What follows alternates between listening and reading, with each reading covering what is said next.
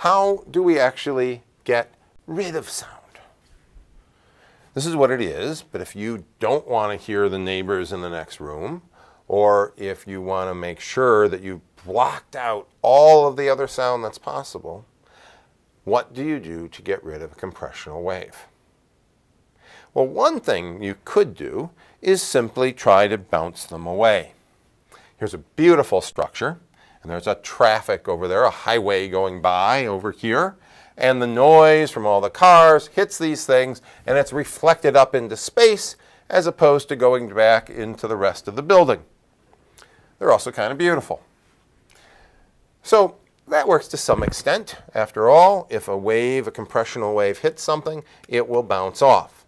It's not like light. It's not like a mirror where it perfectly reflects, but generally you'll get a compression, and that compression will bounce and the sound will travel and fill the space. Much more effective than simply trying to redirect the sound in another way is to actually try to absorb it. There's no magic in this. You've got compressional waves of air, of density, of slightly higher density. So what you want to do is make sure that as those waves of air with that density in it goes into something, it finds it very difficult to get back out. So let's say I had some shape like this, and maybe some other shapes like this. All right?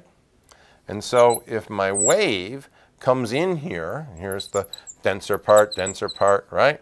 And I get all the way down here, if I have some reflection, well, maybe this will reflect up this way, and this will reflect this way. It'll be very hard for it to reflect all the way out. And that's the concept of soundproofing. The sound should go in, and all of that compression wave density should get lost, and nothing comes back. Let's look at some examples of some soundproof rooms. So here is a great soundproof room. Look at those tetrahedral, pyramid-like shapes, all pointing out, all made undoubtedly of some type of soft foam material. Any sound waves generated in the middle of this room will go to the edges and be absorbed there. The longer those fingers are sticking in, the better the soundproofing is. Here's another example. Notice that they have these, in this case, these triangles of absorber material, and they don't have them all even in the same direction. And this helps break up any type of pattern or any type of in-phase reflection. And again, they go in quite deep, and this will allow the sound being created in the room to only go outward and not return, giving it an extremely quiet background.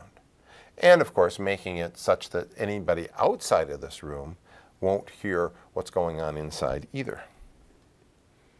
Get another example. Crisscross pattern, making sure to cover every one of the walls. You see, what happens if you want to find out if you can hear me in the next room is that when the sound wave hits the wall starts vibrating a little bit, and that means it starts pushing the air on the other side of the wall too. And when it does that, your voice carries on into the next room. The actual material is made of some type of foam material that has individual cells. And what happens to the energy that's in your sound waves is that that energy actually is turned into heat. The vibration of the cells, and I'm not talking about biologic cells here, I'm talking about small cells of this material, small little pockets of this material. They'll be induced to vibrate. When they do, they'll rub against one another, and your sound is turned into heat. Not very much heat. You're not going to be able to set something on fire by yelling at it.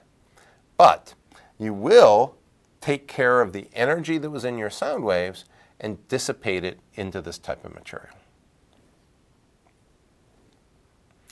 So this works well, but notice you need some very large structures to do it. You really don't want to hear other things. you would need to put all of them inside these giant, massive foam rooms. Or you could use some science. Here is a pair of noise-canceling headphones. I actually have a pair of these to wear on airplanes. They're wonderful. You don't realize how loud an airplane is just because of the jet engines and the fact you're going 500 miles an hour through the air, but they're pretty loud. These allow you to cancel that noise, and it does it with a computer that's embedded inside here. You see, here would be two sound waves, and if they're in phase with each other, they add up to this one, and you can see that the amplitude is even larger.